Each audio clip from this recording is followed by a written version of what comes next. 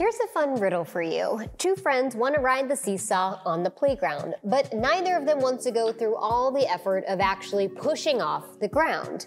They find a clever way to do it. They go up and down and up and down and up and down, and neither one of them ever has to push off the ground. How do you think they did it? Today, we'll answer that question and more with my experiment, Fiery Seesaw.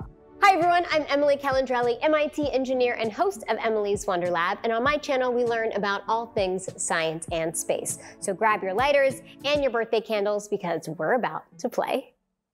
Emily's Science Lab, stay curious and keep exploring. Emily's Science Lab, stay curious and keep exploring. Do you know the answer to our riddle? Well, let's say both of our friends, who weigh the same, got on a seesaw and wore layers and layers of jackets. This friend takes off a jacket, so she now weighs less. His side would go down. And now he took off a jacket or two. He would weigh less now, so his side would go up. And they would keep on doing that over and over and over again. The person who took off the jacket would then weigh less, and their side would go up. The other side would go down. Today we are going to bring this riddle to life, but instead of jackets, we have birthday candles. For this one, you need 2 birthday candles, 2 glasses that are the same size, a sewing needle, a lighter, and some tinfoil. The first thing you want to do is take your birthday candles and put them end to end just like this. We're going to use our tinfoil to connect them. So wrap your tinfoil, you just need about 1.5 inches, and then wrap that very carefully around the two. And you just want them to stay together. Once you've got that, squish it together. And it's easier if your tinfoil is just a little bit wide so it can cover more of the candle. So once you've got that, take your needle and place it right through the center, just like so. Goes right in between the 2 candles. This is going to be our balancing point. So now, place the glasses just a little bit apart from each other, and we are going to balance our sewing needle between the 2 glasses, just like a seesaw.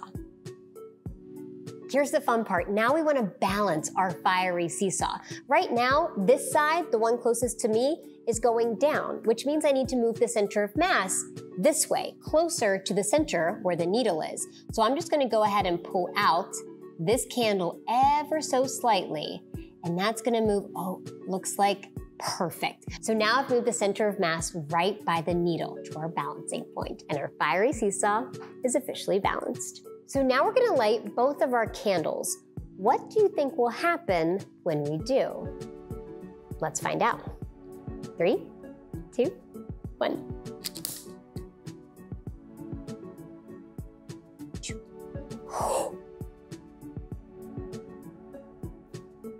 There we go. Do you see what's happening here? So as the wax drips off the candle, that candle is becoming lighter.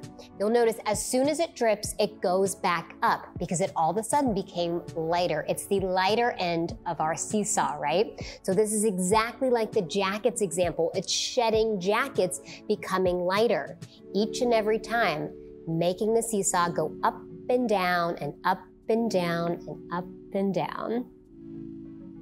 And this is how you make a fiery seesaw. Thanks for making a fiery seesaw with me. If you like this one, check out my best-selling Stay Curious and Keep Exploring book series for 99 more science experiments. I'm Emily Calandrelli. Subscribe to learn about all things science and space. And remember, stay curious and keep exploring. I'll see you next time. Emily's Science Lab.